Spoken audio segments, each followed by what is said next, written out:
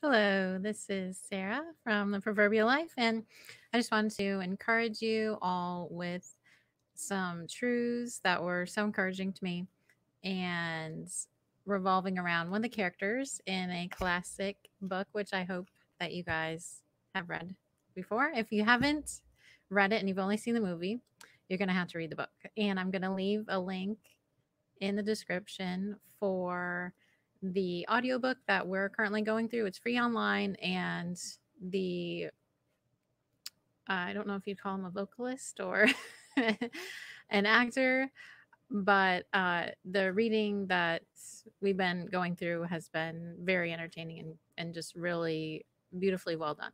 So, the title of this is Don't Be Like Denethor. And if you're familiar with the storyline of The Lord of the Rings at all, there is great evil afoot, and there is a steward of Gondor, which is one of the locations in Middle Earth, that is feeling the intense wrath of the enemy, Saruman.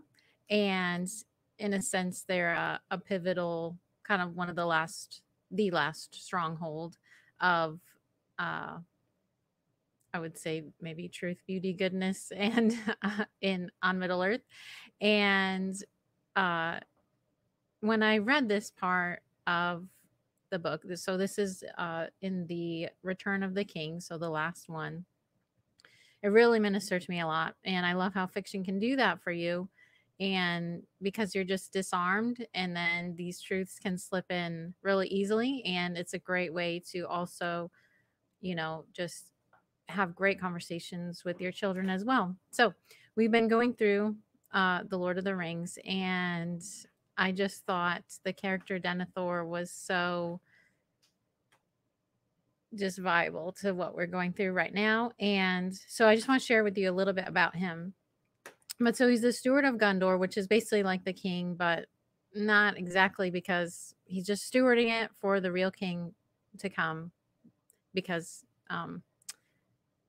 there's been a long line of kings that they just had to like replace it with a steward. I'll just kind of put it that way. And so, anyways, but he has two sons, and he has essentially just been overcome with despair. And I'm just gonna read a little bit of this is the end that Denethor has come to.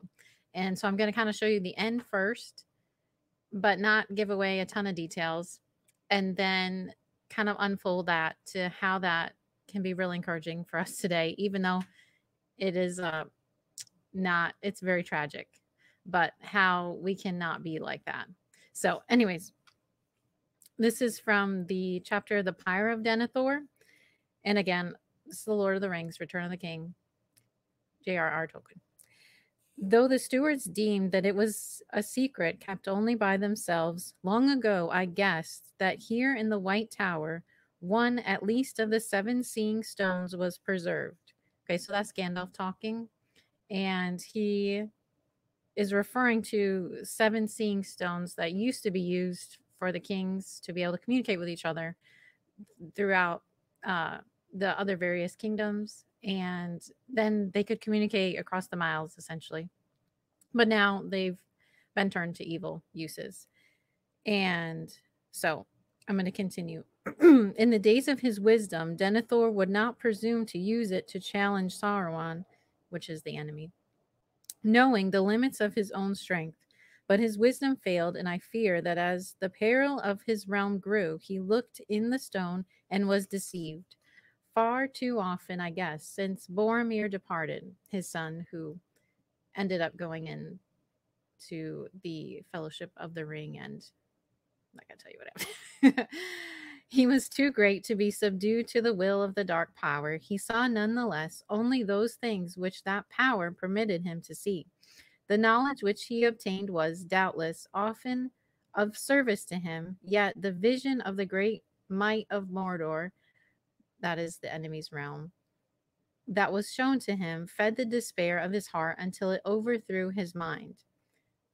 Okay, so now Denathor, as you see him introduced, he is very uh he's very rude and edgy, and like when we were reading it, my daughter said, "Mom, I don't like him. I can't believe he's being so rude to Pippin and Gandalf." And you see he's very jaded, and he's not so that's how he initially comes across. And then you see how and kind of combative.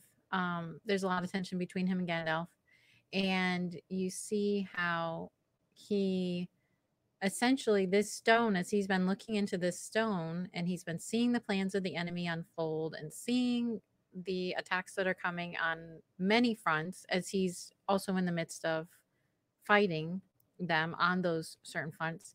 And now at this point, there's a climax where the enemy is essentially at his doorstep, and he continues to look into the stone, and one of his sons has been injured. And he the longer that he looks into this stone, and the time that he spent looking into this stone, it really just fills him with despair. And it does drive him mad, as Gandalf described. And he makes decisions that he normally you wouldn't have done. And he also neglects the duties that he was given to do in stewarding this kingdom. And there are, captains of his army banging on his door, like, what's the call? What's the play here? What are we going to do? We're being attacked. And he's been completely disabled essentially by this despair that's overcome him due to seeing the plans of the enemy on a large scale and all these fronts on him. And not just him, but elsewhere. And all his might and his resources have been shown to him through that stone. And so you see how he has become very hardened by what he saw, and tense, and just awful to be around. And also he's neglected the duties that he was given to do in stewarding this kingdom. And he has no battle plan now. He essentially just gives up. And then he I don't know if I should give too much away, but he does some pretty awful things and ends up even taking his own life, and his kingdom is now just in complete turmoil. Well, I mean, not in complete turmoil, but I would say his leadership, his legacy is just, it's not good. And so what that reminded me of, honestly, was just the tension that we have, those of us that are really trying to be aware of all that is coming down the pipeline in maybe your specific state, and in obviously our country and globally. There is a danger in not filtering that through the lens of scripture and what we know to be true about God and his character. And I think I definitely have a tension of going to these resources, as Denethor did to the stone, and seeing the plans and the plots of the enemy of our souls and of humanity hidden in plain sight, if you will. And it can be very disturbing. It should disturb him, but because it's downright evil. And there is that tension of that we do need to be informed. We do need to be we need to know what is going on. We cannot be just sticking our head in the sand and throwing the fight, if you will. But we also can't be on the other side where Denathor he had seen so much and it overcame him and he was left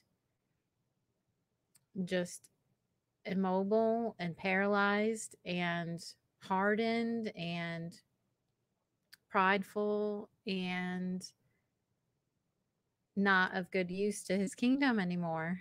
And it really did a disservice to everyone around him.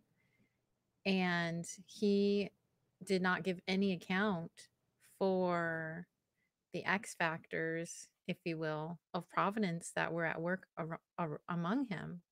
And so I hope that would encourage you that in all that we are facing and seeing coming down the pipeline and just these agendas that are very wicked and evil that are afoot and have been for a long time, that the Lord is in control. He truly is. And I want to encourage you, saints, to really temper the time that you spend looking in the stones of social media or where YouTube and wherever you are getting your information from and doing your research. I do commend you to do that, but also to make sure that you temper it and don't be like Denathor and don't let it paralyze you where you're ineffective to your kingdom of your home and where it affects your relationships. And I want you to be hopeful in that the Lord is the X factor. And there are so many things that the enemy is not accounted for, just like it in the Lord of the Rings, that there there were so many providences that just lined up exactly. And I know that it's fiction, but that's what's so great about it, is that your your your guard is down to be able to accept and to see certain truths that you might not have otherwise. And so I was so encouraged by that, and I really hope that that's encouraging to you, just to first off, if you want to check out in some way, don't check out on social media, but check out and get into an audiobook like this, or something else. And I know you'd be blessed by it. So I just do want to encourage you to continue to filter all that you're facing on so many different angles through the Word of God, and to continue to remind yourself in all that you see around you and all that you see coming down the pipeline, that God is the X factor. And there's so much that is unaccounted for and by the enemy. And I do want to leave you with this verse also in 1 Corinthians 15, verse 20, starting in verse 20. But now Christ has been raised from the dead, the first fruits of those who are asleep. For since by a man came death, by a man also came the resurrection of the dead. For as in Adam all die, so also in Christ all will be made alive, but each in his own order. Christ the firstfruits, after that those who are Christ's at his coming. Then comes the end, when he hands over the kingdom to the God and Father, when he has abolished all rule and authority and power. For he must reign until he has put all his enemies under his feet. The last enemy that will be abolished is death. So be encouraged, saints. I hope that really ministers to you. And I just want to encourage you again, take a lesson from the steward of Gondor, Denathor, and let that encourage you to continue to look to Christ. Let that help you to live wisely and in your interactions with social media and doing your research and, you know, just living life, all that you're seeing around you. Please be wise and filter that with what you know of God's character and what you know of scripture, and do not be overcome to despair and paralysis where you are actually tearing down your legacy with your own hands and doing a disservice, obviously, then to what you've been called to steward before God. So please be encouraged. And I hope that would really help give you a picture of something that you can hold on to.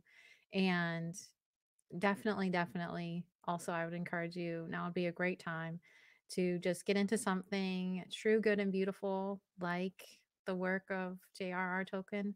And if you're going to check out in that kind of a way and make some memories with your kids. And, we've had some really great conversations as a result of it.